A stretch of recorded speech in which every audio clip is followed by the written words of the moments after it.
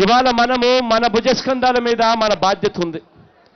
ఇటువంటి అన్యాయం చేసే వాళ్ళను, ఇటువంటి మోసం చేసే వాళ్ళను చరమగీతం పట్టాల్సిన సమయం వచ్చింది.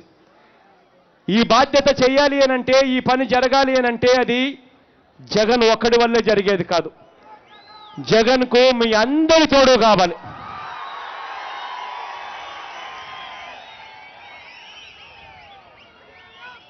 మీ అందరూ మీ గ్రామాలకు పోవాలి. మీ అందరూ మీ గ్రామాలలో జరుగుతూ ఉన్న మోసాల గురించి చెప్పాలి. మీరంతా బూత్ కమిటీ సభ్యులు. మేమందరినీ నేను ఒకటే కోరుతా ఉన్నా, మీరంతా బూత్ కమిటీ సభ్యులు. ప్రతి 35 ఇళ్లకు మీరంతా ఒక సభ్యుడిగా ఉన్నారు. ప్రతి 35 ఇళ్లకు మీరంతా ఒక సభ్యుడిగా ఉన్న మీరంతా కూడా ప్రతి 35 ఇళ్లకు వెళ్ళాలి. వెళ్ళి మీరంతా కూడా ఇక్కడ జరుగుతూ ఉన్న అన్యాయాలను వివరించాలి. ఒకవైపున అన్యాయాలను వివరిస్తూ మరోవైపున అన్యాయాలను సరిచేయాలి. ఆ అన్యాయాన్ని సరిచేసే దిశగా మీరు అడుగులు వేయాలంటే మీరు మొట్టమొదటగా చేయాల్సింది ఏమిటో తెలుసా?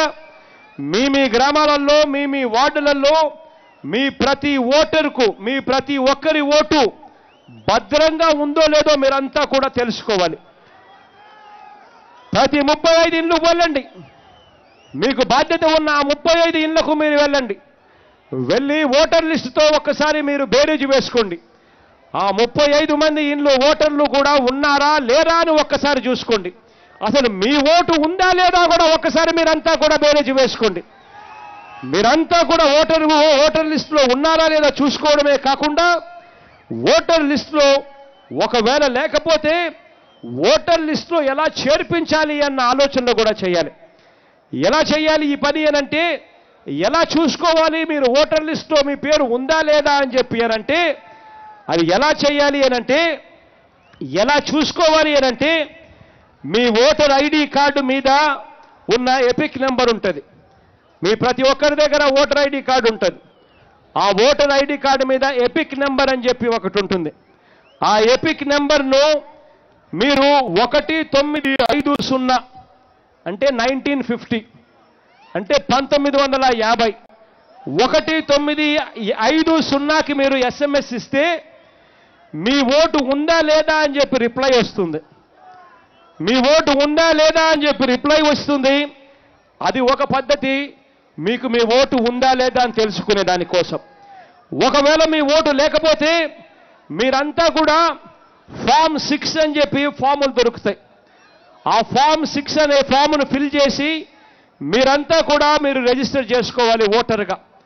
ఆ ఫామ్ 6 ఫిల్ చేయాలి అంటే కంప్యూటర్లోకి వెళ్ళి ఆన్లైన్లోకి వెళ్ళి ఆన్లైన్లో ఎక్కడ ఎతికినా కూడా మనకు ఫామ్ 6 అనేది దొరుకుతుంది. ఎలక్షన్ కమిషన్ వెబ్సైట్లోకి వెళ్ళి ఫామ్ 6 అని చెప్పి అడిగితే ఫామ్ 6 అని చెప్పి నొక్కితే ఆన్లైన్లోనే మీకు ఫామ్ 6 వస్తుంది. ఆ ఫామ్ 6లో ఒకవేళ మీరు ఓటర్గా లేకపోతే ఆ ఫామ్ 6ను మీరు అక్కడికక్కడే ఫిల్అప్ చేసి ఆన్లైన్లోనే మీరు దరఖాస్తు చేసుకోవచ్చు. ఎంఆర్ఓ ఆఫీస్ దగ్గరికి పోయి అక్కడ కూడా మనము ఫామ్ను ఫిల్అప్ చేస్తే అక్కడ కూడా మనం ఓటర్ల జాబితాలో నమోదవుతాం. మూడవ పద్ధతి బ్లాక్ లెవెల్ ఆఫీసర్స్. అంటే మన అంగన్వాడీ కేంద్రం దగ్గరనో మన స్కూల్ దగ్గరనో ఎలక్షన్ కమిషన్ వాళ్ళు ఖచ్చితంగా ఒక బ్లాక్ లెవెల్ అధికారిని ఒకరిని నియమిస్తారు. వాళ్ళ దగ్గరికి పోయినా కూడా వాళ్ళు మనల్ని ఓటర్ల జాబితాలో ఒకవేళ మన పేరు లేకపోతే మనల్ని మళ్ళీ నమోదు చేసే కార్యక్రమం చేస్తారు.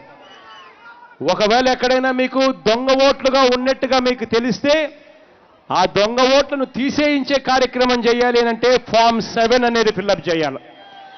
ఇవన్నీ కూడా దగ్గరుండి ప్రతి ఇంటికి మనం పోవాలి, చూసుకోవాలి. అసలు మనల్ని ప్రేమించే వాళ్ళందరి ఓట్లు ఉన్నాయా లేదా తెలుసుకోవాలి. మనల్ని ప్రేమించే ప్రతి ఒక్కరి ఓటు కూడా ఖచ్చితంగా ఉండేట్టుగా చర్యలు తీసుకునే దాంట్లో మీరంతటి మీరే క్రియాశీలకంగా పాత్ర పోషించాలి. ఎందుకంటే ఇవాళ మనము చంద్రబాబు నాయుడు గారు అనే ఒక మాయావితో యుద్ధం చేస్తా ఉన్నామన్నది మాత్రం మర్చిపోవద్దని మీ అందరికీ చెప్తా ఉన్నా.